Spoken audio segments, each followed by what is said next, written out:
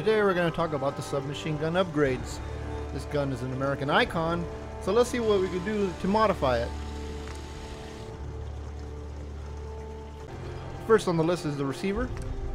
A armor piercing receiver has improved armor penetration and range. A hardened receiver has better damage. A rapid receiver has superior rate of fire, but requires a gun nut rank of 2.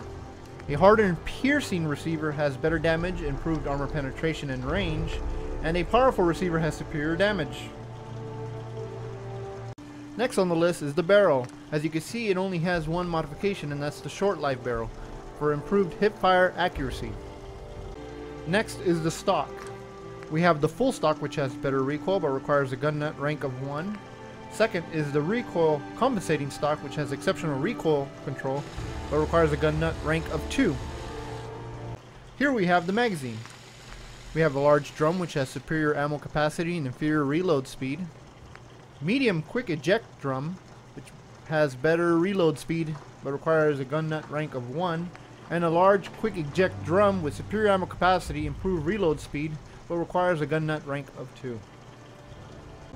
For sights, we have glow sights, which has improved focus and better sighted accuracy. Reflex sight, which has better focus and sighted accuracy also. And last on the list is the muzzle. We have a compensator, which has improved per shot recoil, improved recoil control, and reduced range, but requires a gun nut rank of 1. A muzzle brake with exceptional recoil control, better shot recoil, and inferior range, but requires a gun nut rank 1 also. And the suppressor. Suppresses sound from firing, exceptional per shot recoil, improved recoil control, but has poor range. Requires a gun nut rank of 2. And finally we end this video with the modded 100 round Tommy gun.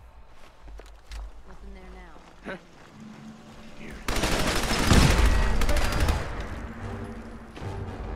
Where are you? Tommy wants his money. You know how nice it is to shoot without actually having to reload. This is nice.